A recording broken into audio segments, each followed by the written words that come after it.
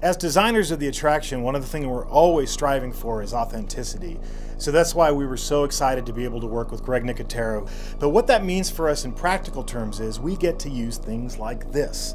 This is Bicycle Girl, one of the most iconic walkers in all of the Walking Dead universe. And for our attraction, we get to use the actual molds that went into creating this character for the show and bring her to life as an animated figure in the attraction. And you can't get any better than that. After 6 years of working on the show, we have a great opportunity to take The Walking Dead out of the studio, off the soundstage, and put it at the attraction at Universal Studios Hollywood, where guests can come face to face with The Walking Dead.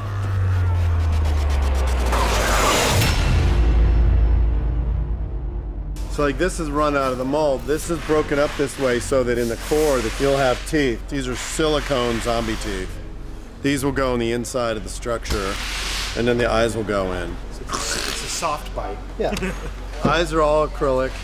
You see like cool broken capillaries and hazed over. And there you go.